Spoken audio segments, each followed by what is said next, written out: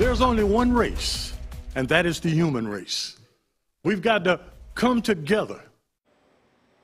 Coming together in an effort to stop violence and catch the man suspected of shooting a Daytona Beach police officer. That man is Othal Wallace.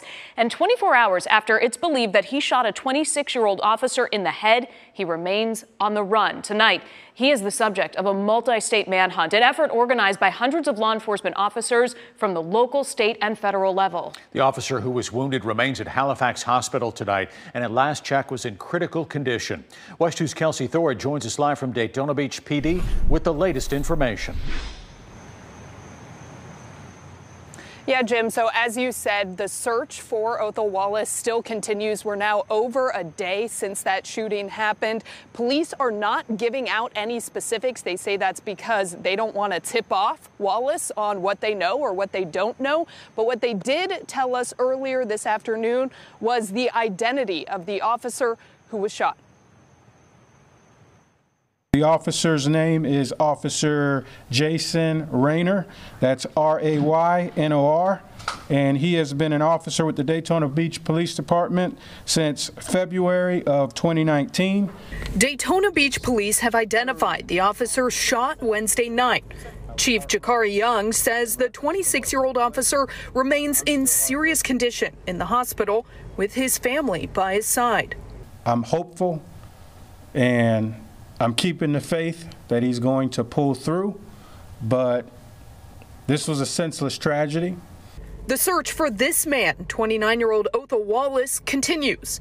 Police say Wallace shot the officer in the head after he approached Wallace about a suspicious vehicle. Hundreds of officers flooded Volusia County overnight, all to assist in the manhunt for Wallace. It's a family, it's a brotherhood. When one of us go down, it doesn't matter what the uniform is, it doesn't matter what the patch is, everybody's coming. At this time, Wallace remains on the run. Police believe he could be traveling in a gray Honda with a California license plate.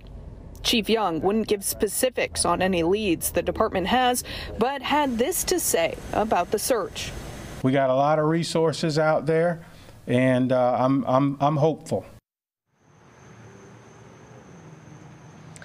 Now, the chief did say that they are monitoring Wallace's social media. They say there has been some activity there that they are looking into. And again, just a reminder to everybody, there is still that $100,000 reward for any information that leads to an arrest. This manhunt still very much active and on all across Central Florida, guys. For now, live out here in Daytona Beach, back to you. Tonight, Volusia County Sheriff Mike Chitwood says an investigation into Othal Wallace has revealed a hatred for law enforcement.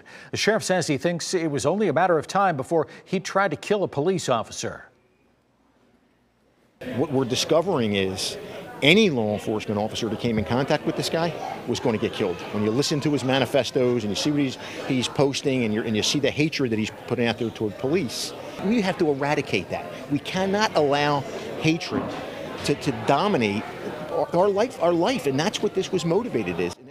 The sheriff says in the 24 hours since searching began, a flood of information has come in from the public.